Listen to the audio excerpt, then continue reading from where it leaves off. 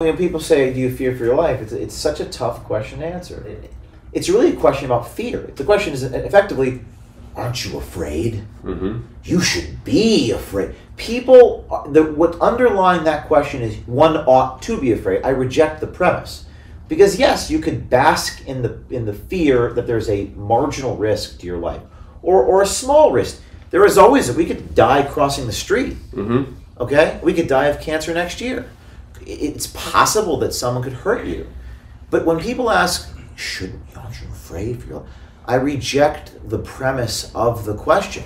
Whether I answer in the affirmative or negative, I'm going to sound prideful or self-aggrandizing. We do have security, and we do exercise caution, and we're mindful of it. But if I was really that afraid, there wouldn't be a Project Veritas at all. In fact,